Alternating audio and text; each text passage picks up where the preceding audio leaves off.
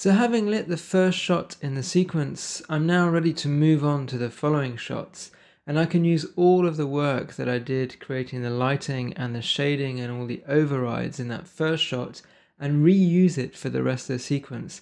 And this is a really good approach because it means that you're going to get great consistency visually from shot to shot, and that's actually very difficult to achieve. So I use the first shot essentially as a key shot, and then the following shots will all be based on that key shot. Now, of course, each individual shot in the sequence is going to need some individual attention, but it's really important to preserve the continuity from shot to shot. So that's why I never do drastic things like changing the direction of the sunlight or changing the strength of the global illumination, etc. It's really helpful to think of it more like a live action situation where you're a cinematographer and you don't go around changing your lights from shot to shot, because that's not how you approach it. So although you are going to have to do some tweaking shot to shot, maybe add a spotlight or two just to pick out important parts of the composition, it's really important to try and keep things simple. And that's also another reason why I don't like using too many lights, because once you start using a large number of lights, it becomes much harder to manage in the context of a sequence when you've got many shots. If you've got 20 lights in your set, it gets really complicated to try and keep this continuity. So by keeping the number of lights to a minimum and making a real effort to preserve the continuity, you're going to make your life much easier, and your sequence is going to hang together much more naturally. So with the animation for the second shot in my sequence ready to go, I'm going to go back to my original key shot, and I'm going to save a published version of the lighting where I'm going to strip out all of the modeling and animation and just save the lighting and the shading, and I can import this as a reference into my second shot and use it as the basis for the lighting of the rest of my sequence. So I've returned to my first shot, and what I'm going to do is to save out a stripped down version of this with just the lighting and the shading, which I can then reference into the remaining shots in the sequence. So in order to do this, I'm going to select the folder with my animated reference files, and I'm going to right click, go to references, and simply delete imported references. And what this is going to do is strip out all the animated models from the scene and just preserve my lighting and my shading. And now I'm going to save a version of this stripped down file on disk. I'm going to call it sequence1 keyshot1, and I'm obviously going to use that as a reference to import into other shots. And this way of working offers me the maximum flexibility because I've saved a specific file, which is the key shot, and although this is based on shot 1 in the sequence, I can still make changes to shot 1 independently of the key shot. But if I then want to propagate changes from shot 1 to the key shot, I simply overwrite the key shot on disk, and then all the files that then reference this key shot will be automatically updated. So with everything in place, I now need to restart Modo and start importing my animation and my lighting as references. So with Modo freshly restarted and an empty scene, I'm just going to go through and delete everything in the item list.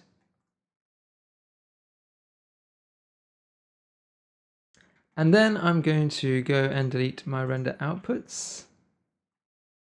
And I'm also going to go to the environment. Now I can't delete this environment because it's the only environment in the scene, so I'm just going to rename it to delete, and that will remind me to delete it later on. And I'm now ready to start importing all my referenced files. So I'm going to go to File, Import Reference, and I'm going to start with the animation. So I'm going to look for Shot2 Publish, and here it is. So I'm going to import this. And as usual, when importing the animation, I'm only going to import the meshes and the camera. I'll just pause the video while these come in. And with the animation successfully imported, I now need to import the lighting and the shading from my key shot. So once again, I'm going to go to File, Import Reference, and this time I'm going to go to my lighting folder, and I've got my sequence 1 key shot here. So I'm going to bring that in, and this time I'm going to bring in the materials, the lights, and the environments, but not the meshes and the camera. Once again, I'm just going to pause the video while all this comes in. And so the lighting and shading is now imported into the scene. And the great thing is that all of the work that I did on the key shot will have been preserved. So all my shading rates are set correctly, all my reflection rays are set correctly, my lighting is set up correctly. The only thing I'm going to need to worry about or recreate is the render settings, but that isn't going to take very long. So I now need to do a bit of tidying up in order to make sure that all the shading is pointing in the right places and that everything is set up correctly. So the first thing I'm going to do is to delete this environment, which I'd already labeled delete, because I've now got the imported environments from my reference file. And it's also worth noting that my HDR is still in there, so that's all set up correctly. And now I'm going to go to the Sequence 1 Keyshot folder in my shader tree, and I'm going to remove the item mask from this because I don't want this folder to be item masked at all. And I'll just quickly rename this group to Keyshot Shading. And if I expand the group, you can see first of all that all my render outputs are also in there from the keyshot, so that's going to make setting up my parsers much quicker.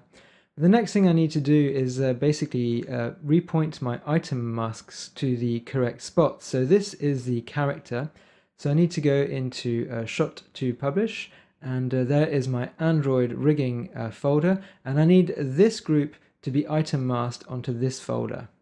So with the group selected in the shader tree, I'm going to go to the item field and I'm going to scroll down to the bottom where the folders are, and I'm going to look for the Android rigging publish.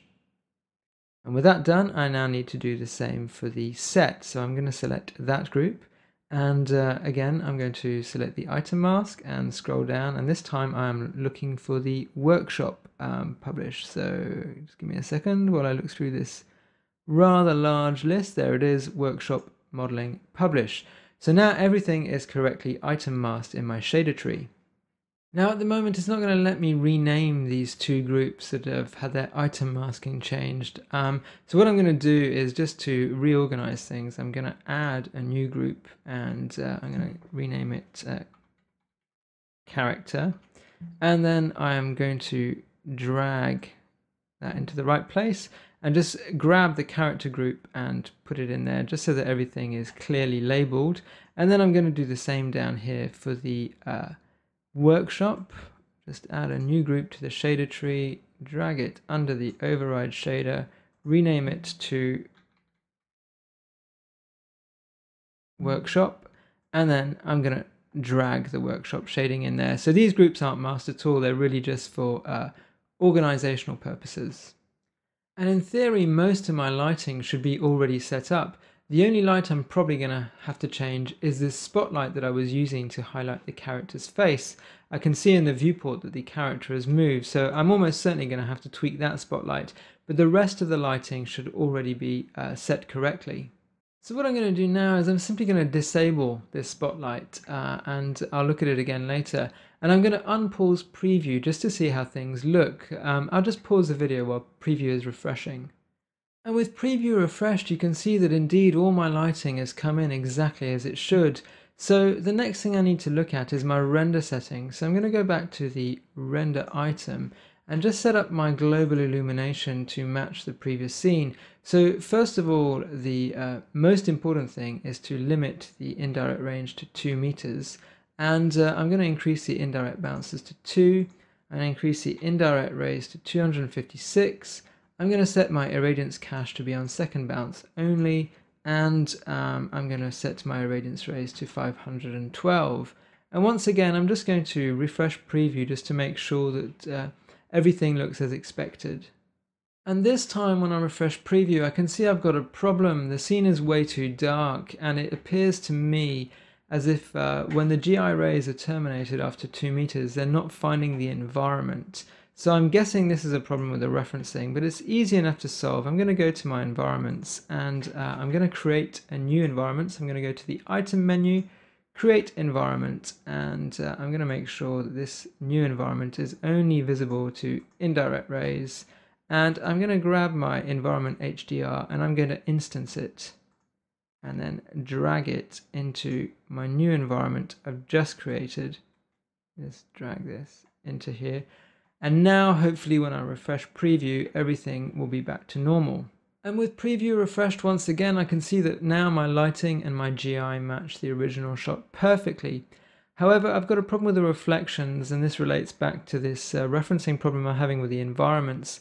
Unfortunately, when you're working in production, you get these kinds of problems all the time and you need to find workarounds. But once again, it's pretty easy. I'm just going to create a new environment item, and I'm just going to expand it.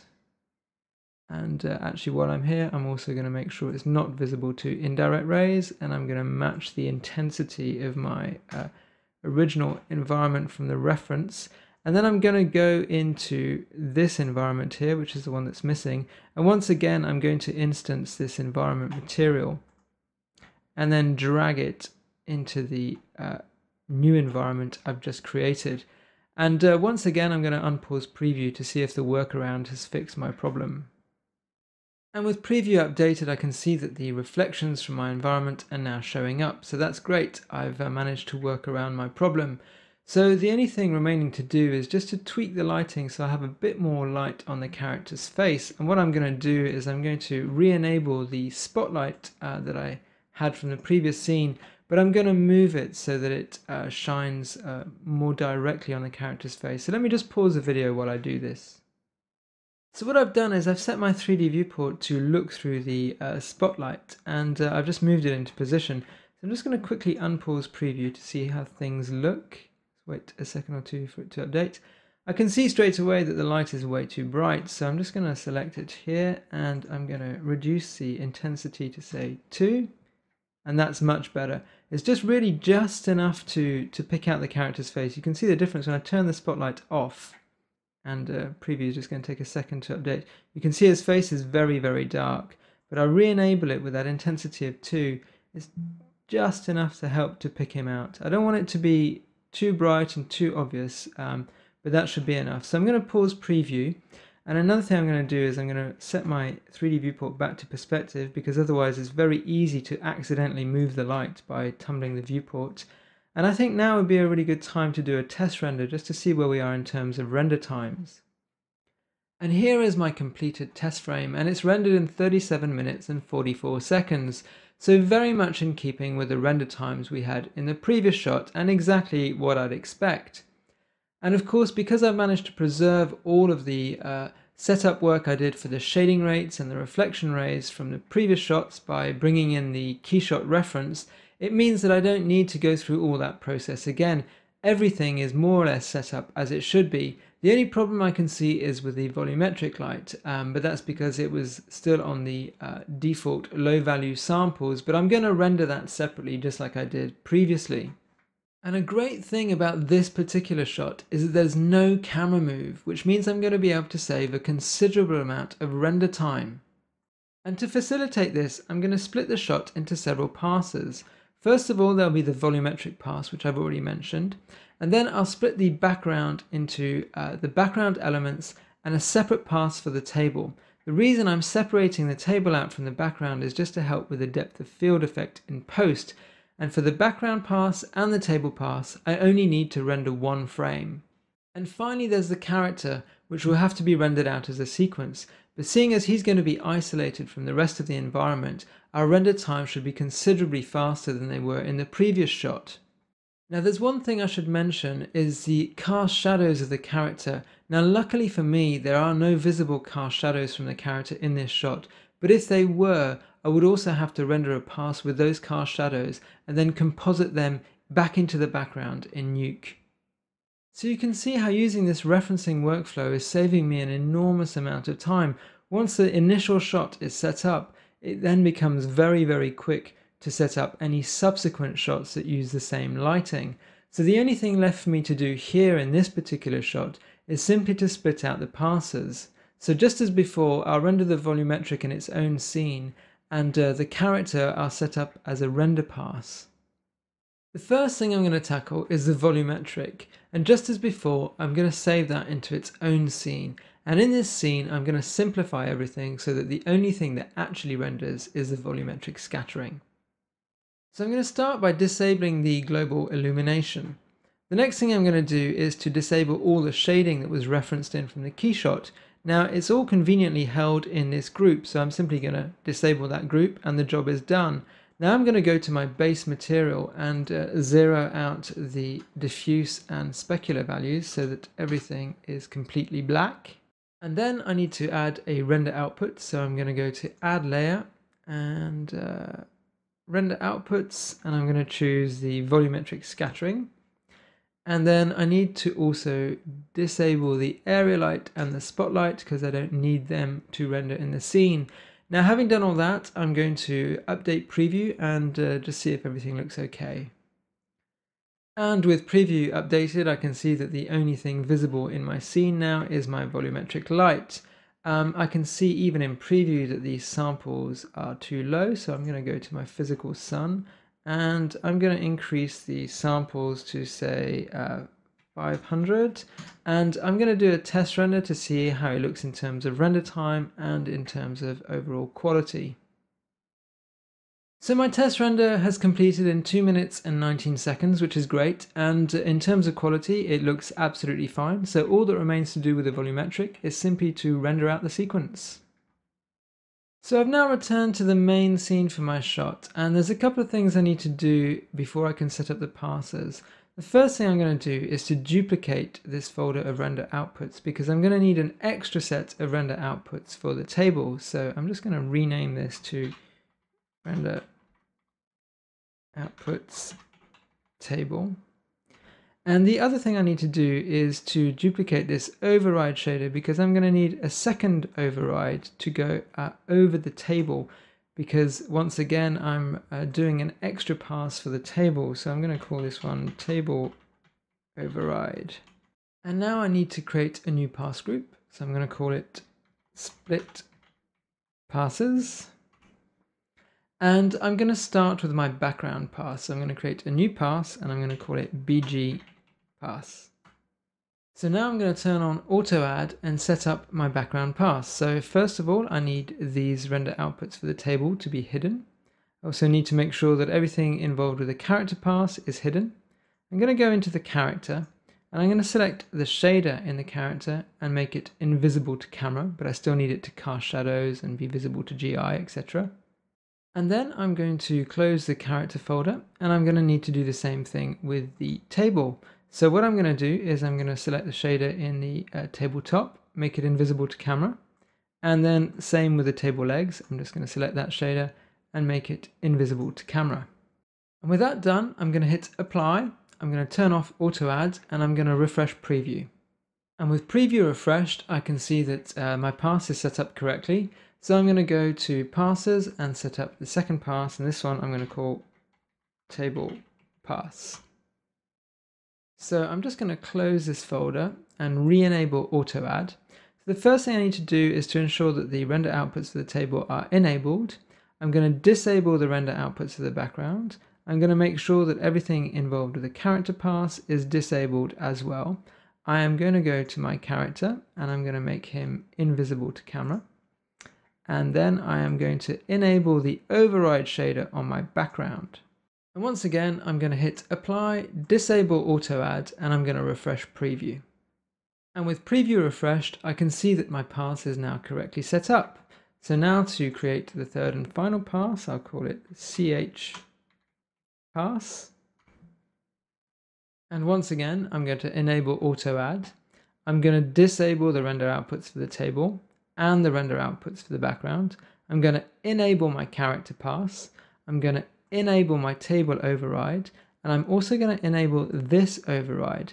Now obviously this shader is actually being overridden by this one, but the reason I wanted to also enable this shader was to activate the rig that I created. And for the actual table reflection rays, I'm simply going to reduce them by hand. There's no point in setting up a rig just to modify one setting. And once again, I'm going to hit apply, disable auto add, and refresh preview. And with preview refreshed, I can see that my character pass is also set up correctly. So all that's left to do now is to render it all out.